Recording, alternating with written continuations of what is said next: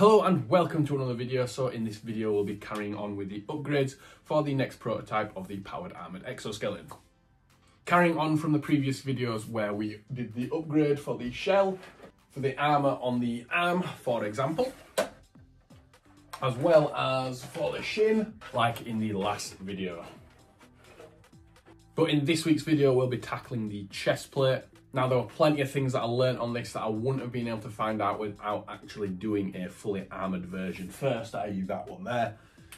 While I did do a full mock-up first, what I found is the weight and the type of material that I started to use started to heavily dictate what I could do, where I could put stuff, how everything could work. So first of all, we'll go over what I learned with that prototype, and then we'll go into CAD and make the new shell and get it printed out. So onto the old Mark IV prototype, we'll take the pouches off and the groin pad off so we can see the chest plate clearly as it is now.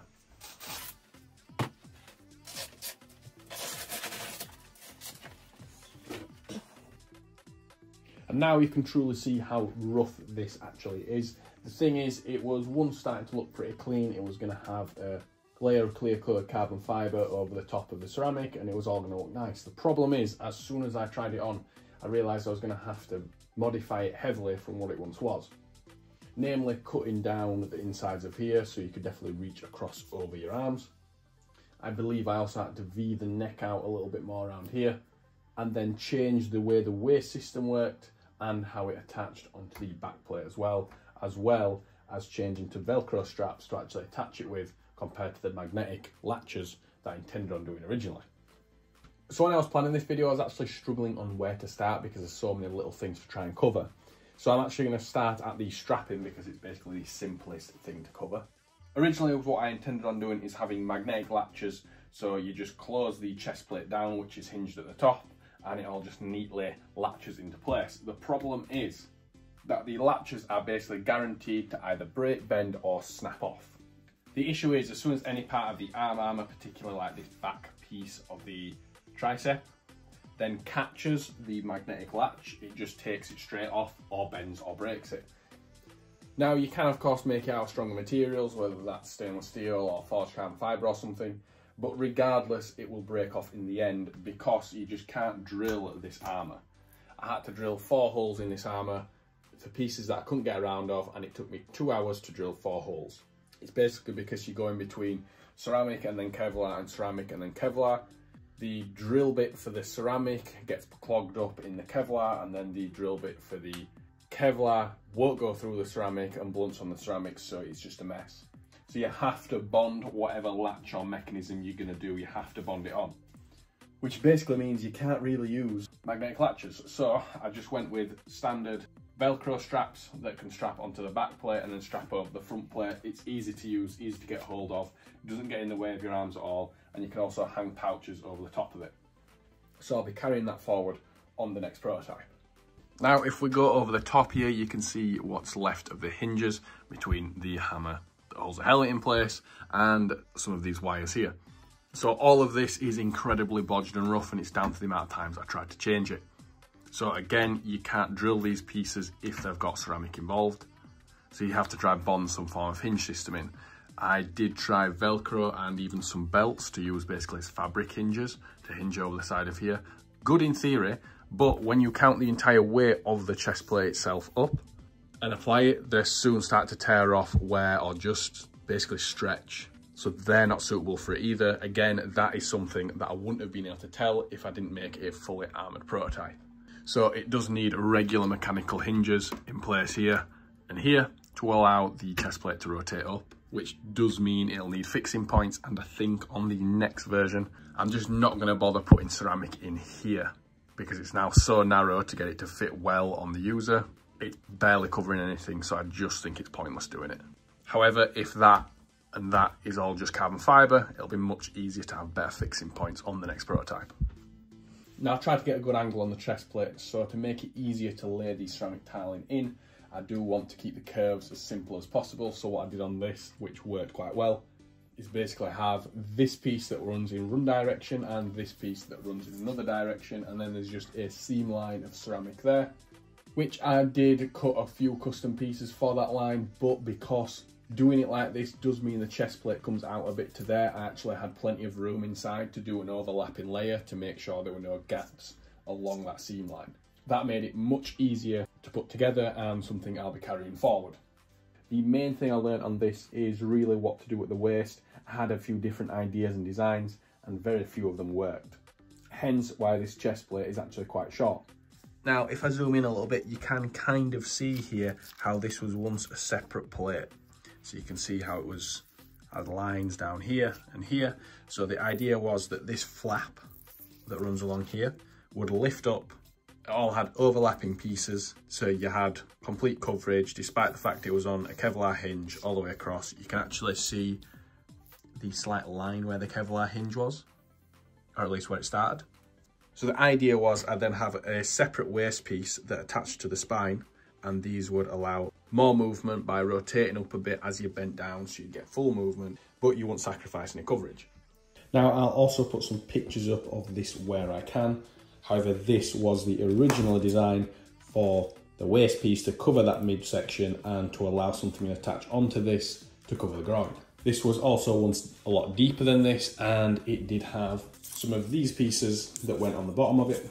You can see how it had the overlapping flap, with the idea being that these flaps would attach onto there, all overlap, so that it had full coverage of the waist. The problem is with this is, as you can imagine, when it's in armour, when it's in foam, it's fine. But when it's in armour, you need a really strong hinge system on the sides of it to allow it to hinge open so you can get into it and then close shut and tight. And especially with the aforementioned issues about trying to drill this armour, it basically was just never going to work. No matter what I tried to do, I had far too much sag in it when I rotated it out sideways, even when this was possibly double the thickness. It also added way more bulk to it as well. And you can just see here where it would have fit, but unfortunately it was just too heavy, too bulky, and therefore was not meant to be.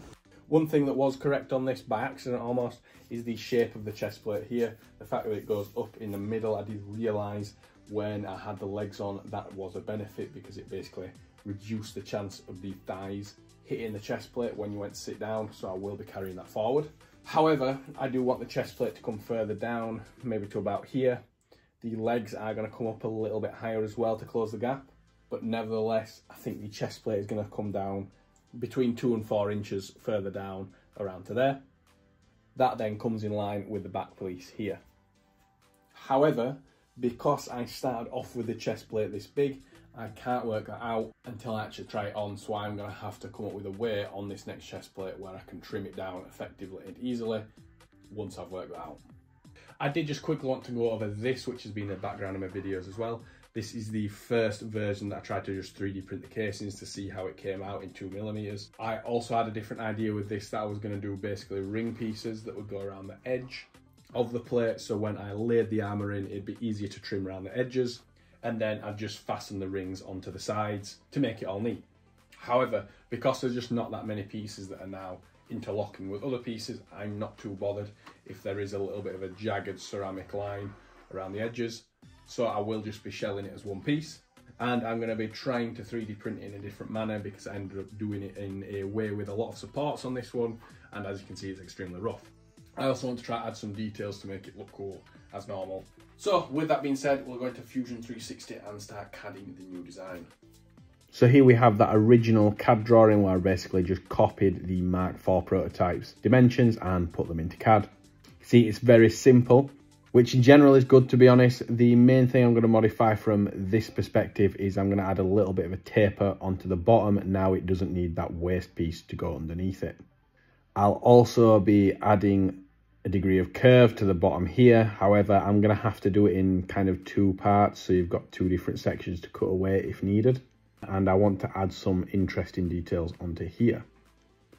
So we'll get it done and then take a look at what it looks like. And like magic, it's done. So around the middle here, what we have is we have areas for the straps to sit. I just kind of wanted to have a ridge line, so I knew exactly where the Velcro would be going, that being 100mm tall. And then what we've got on the bottom is we have the curve at the bottom copied over.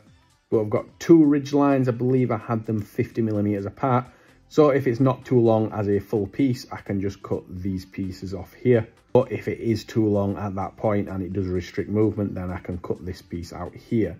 What I've done for the back of this is add the shell at this point. So these will essentially create this inner ridge line, making it easier to cut a section off before I, of course, lay the ceramic into it and the Kevlar and everything else. I'll be able to decide how much needs cutting off before I get to that point. And then I did want to try add some interesting detail to it, kind of keeping with the Roman-esque vibe that I added in onto the arm piece. This is a phrase in Latin. I'm not going to tell you what it says. I thought I'd leave it as a quiz that you can try to tell me what it is in the comments below, with a hint being that it's got quite 40k Mechanicus vibes. Scrolling out again, we've got these holes in select places all over. So these holes up at the top is for any potential mantle or top of a gambeson that has to go over the top of the helmet, any kind of hood. Just having holes that I can then put nut inserts in, even if it's just as a reference point, will be very helpful. Then we've kind of got the same deal here, although these will be for pouches.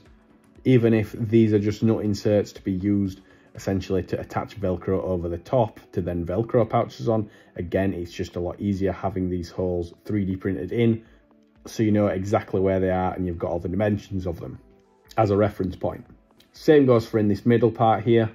And then these holes above the curve are to add any sort of groin pad on. Hence why they're doubled up on both parts here. Obviously, some of them will get cut off, some of them won't. This will also fit nicely into the back piece that I've already pre-modelled. So with that said, we'll get printing and see what it looks like in real life. And this is the 3D print that came out. It was a bit of a mixed bag, to be honest, because I had a couple of failures in a couple of points, but I didn't have time to try reprint over and over. In general, I'd say it came out right. I might just have to reprint a few pieces. So this piece, for example, did fail along here, and I basically had to cut this top part again. Also, for some reason, it failed along this ridge line before I attached it together. Hence why there's a lot more glue gun here than somewhere else. In general though, I'd say the details and everything that needed to be came out alright. Including the old Latin signature there. The shell on the inside also came out as expected, so you can see how you've got these that I can cut off. So we'll offer it up to the old prototype and see what it looks like against that. I hope you'll be able to see this correctly. It's actually quite tricky to kind of fit all of this in, especially with the lighting that I have at hand. But I thought this would be the best way to do it, so I've got my contrasting hoodie on so you can kind of see. So you can see how it fits pretty well, which I'd expect because it's basically copying that one, which in the end did fit pretty well after I'd modified it. You can see how far down it pretty much comes.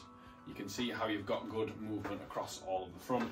One thing I always try to add in with this chest plate is that I'd have enough room underneath to fit an additional plate if I wanted. So if I wanted to buy just a regular plate, carry plate, add some fixings on the inside, I'd always have the room to do so. That way you can up armour the chest plate very easily. If I just hold that up to there, you can kind of see where that'll land, and hopefully you'll be able to see where it lands on my legs as well. I'm in general pleased with the design. It's just the fact that the print didn't come out as well as I'd like it to. But I haven't decided whether to just fettle this print up or to keep reprinting until it comes out right. But it's certainly a marked improvement over the previous 3D printed prototype, which I'll just offer it up to there so you can see the improvements from that point of view. So you can see here how it's come out way better. You obviously don't have all of the support marks on it, and it did even fit together a lot better than that one anyway. So I'm certainly happy with this design and all of the detail that I've added to it, all of which will make it far easier to make the next one and make the next one look pretty good. Again, it's just whether I try to keep reprinting this or I just fettle this up to look good, because it's all going to get painted anyway at some point. And with the chest plate upgraded, we're now nicely getting through all of these armour casing upgrades. The next episode for the casing upgrades will be, I think, the boots, where I might also add in the boot treads that I did last time, but I've got a little bit of a better way to make them than what I did last time. And I think I'll also include in that video the back section of this. It's kind of not enough for its own video, so it should mix in with the boots fairly well time-wise. And then at that point, I will probably make a 3D printed exoskeleton, pretty much just to hang all of these pieces on to make sure they all fit as expected, which I'm very, very, very confident they will.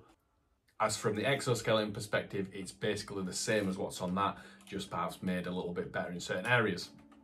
But on the plus side of that, by the time I've 3D printed those parts and made sure everything lines up correctly, I hopefully will have enough money to buy all the carbon fibre and the Kevlar and everything I need to build the next prototype.